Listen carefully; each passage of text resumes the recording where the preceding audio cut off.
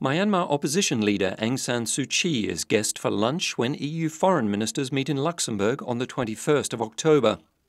The Nobel Peace Prize laureate will join the ministers for talks on preparations for the EU-Myanmar Task Force meeting on the 15th of November in the country, also known as Burma.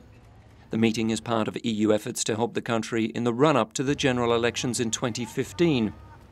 The EU's aims are to support political, social and democratic development, to promote respect for human rights and help the government find its place in the international community as the country opens up to the outside world.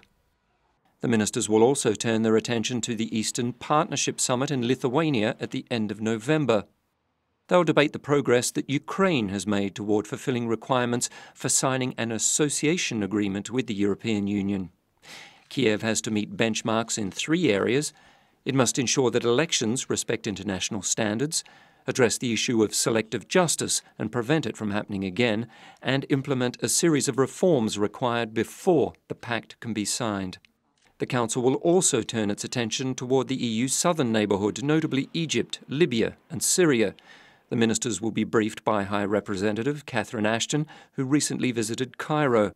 The EU continues to provide political support and assistance to Egypt.